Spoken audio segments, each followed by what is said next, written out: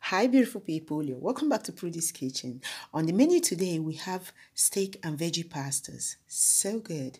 If you're new to my kitchen, you're welcome. Thank you so much for coming, and please don't forget to subscribe, share and like. And if you're a returning subscriber, I love you all. Thank you so much for being here. So without wasting time, let's get into the video. So for today's recipe, we need 300 grams of rigatoni pastas, 300 grams of baby spinach, 500 grams of pork shoulder, 1 teaspoon of thyme, 1 teaspoon of black pepper, salt to taste, 2 onions, some ginger, 3 cloves of garlic, 3 tablespoons of olive oil, and some Parmesan cheese for garnishing. Here I have some salted boiling water. So I'm going to boil the pasta according to package instructions, which is 12 minutes right here. Next, I'll cut my pork shoulders in stripes, in long stripes, okay?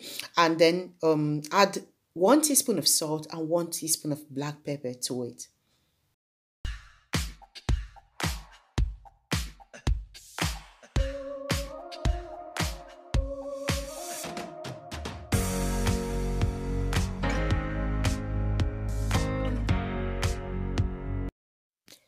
Next, I'm going to add 3 tablespoons of olive oil in a heated frying pan and roast the meat until it's fully cooked.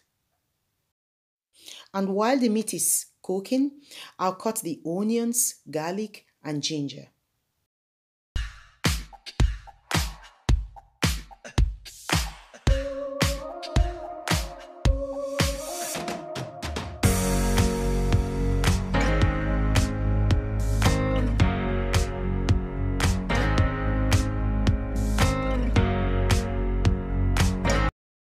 The meat is done right now, so I took it off the heat, and in the same frying pan, I put my onion, ginger and garlic and let it fry on low heat until it was translucent. While my onion mix is cooking, I'm going to blanch the spinach right now. So I tossed it into a pot of boiling water and took it off 10 seconds later, and that's it.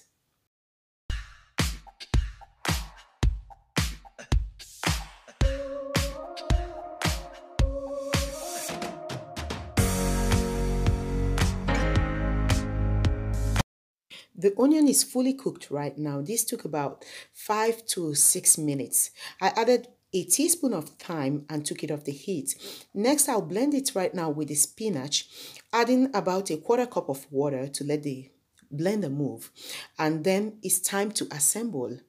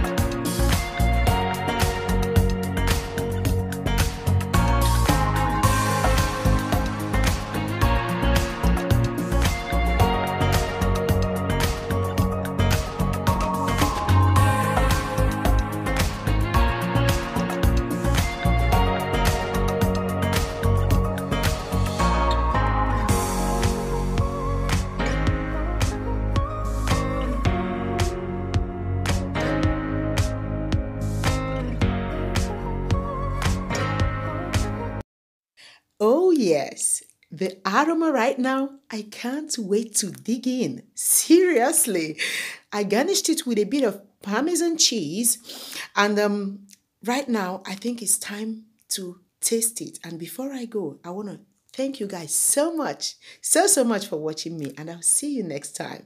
Bye. So good.